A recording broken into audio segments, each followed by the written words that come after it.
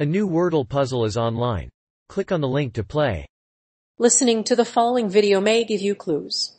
Please like and share the videos. Sunderland vs Rotherham United team news. A number of changes are set to be made to the Sunderland 11 as the manager prepares for the visit of Rotherham on Saturday. In addition to Callum Doyle and Carl Winchester, 3 new players will be making their debuts in the championship clash. Also, Ray Parlour, who rejected a move to the Black Cats, will return to the team. Callum Doyle. The Black Cats have made 3 changes to their team ahead of Saturday's clash against Rotherham United. Irish wingback Will Grigg has been ruled out through ineligibility. Nathaniel Klein has also been left out, as is Carl Winchester. Earlier in the week, the manager said he was unsure if Freddie Ladapo would be available. The Black Cats are currently 4th in the table, and a win over Rotherham would confirm their place in the top 6. Rotherham, meanwhile, need to win this game to protect their automatic promotion hopes. While they will need a win, they should be considered favourites. The team's recent form has been exemplary, with just 2 defeats in the last 10 games. 2 key players have been injured in recent weeks. First, Carl Winchester has picked up a groin injury against Cambridge.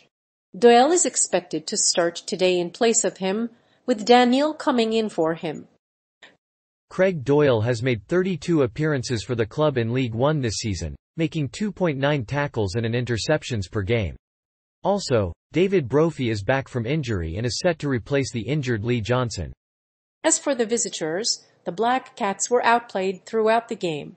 Despite the fact that Callum Doyle and George Williams have both hit the woodwork in recent games, they could not find a way to score.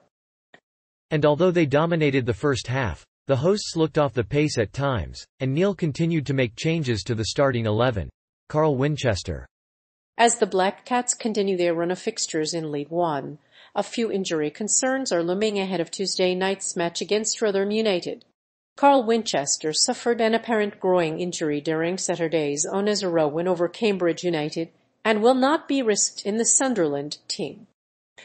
He is likely to be replaced by Callum Doyle. Meanwhile, Dennis Serkin is also a doubt and will not be involved in the team, unless he is able to recover quickly. Fortunately, Alex Pritchard has recovered from a calf injury and could be involved. Similarly, Russ Stewart will also be involved as a substitute in the team after recent good form. The Sunderland vs Rotherham matchup is one of the crucial games in the championship this season.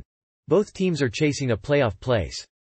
Sunderland are 9 games unbeaten and can go all the way to the playoffs if they win.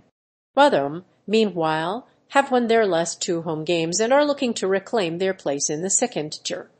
While the team news surrounding both sides is a little mixed, Neil has made 3 changes to the side for Tuesday's clash. The Irish wing-back Try Hume has been the first player to be signed by Sunderland and is expected to start the match on the right wing. Meanwhile, Callum Doyle, J. Matt and Lyndon Buke are likely to move to the opposite flank. While Carl Winchester is missing from the team, Jack Clark and Elliot Embleton are on the substitute bench. Sunderland will look to improve on their performance from Saturday's drab display. After conceding 2 early goals from a controversial penalty, the Black Cats began to exert more pressure. Despite this, they were unable to trouble Johansson and were left with little hope of a comeback. Evans had a chance to score from the edge of the box after a cross from Alex Pritchard. However, Rotherham almost doubled their lead just before the interval. Ray Parlour.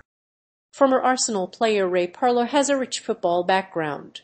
He played for the Gunners for 14 years. He joined the club as a trainee in 1989 and made his first team debut against Liverpool in 1992. In his early days, he played sparingly, and was more notable for his disciplinary problems than for his performance.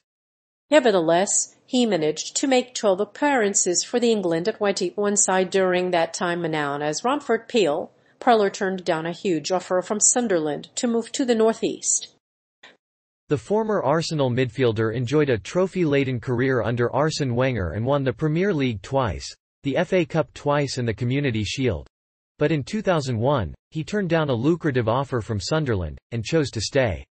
Despite the setback, Sunderland remain in 4th place in the table, having previously beaten Cambridge United 5-1 on Wearside. With a win, they will ensure automatic promotion, while a defeat will leave them in sixth place. Sheffield Wednesday, meanwhile, must lose to relegation-threatened Fleetwood to stay in the playoff places. In the meantime, Rotherham are 1 point clear of Wycombe and MK Dons. Ray Parlour turned down a move to Sunderland. After spending 16 years with Arsenal, Ray Parlour was ready for a new challenge and in July 2004 agreed to join the North East club for £12 million. The former England international is now on the books of Middlesbrough. The decision to join Middlesbrough was a controversial one for both the player and the club. Earlier reports suggested that Parlour had turned down a move to Sunderland because of the uncertainty over his future. Sunderland wanted to sign Parlour, but he turned it down, despite the fact that Middlesbrough had made a bid of £750,000. The latter would pay Parlour directly, so that the former Arsenal player could move to the North East.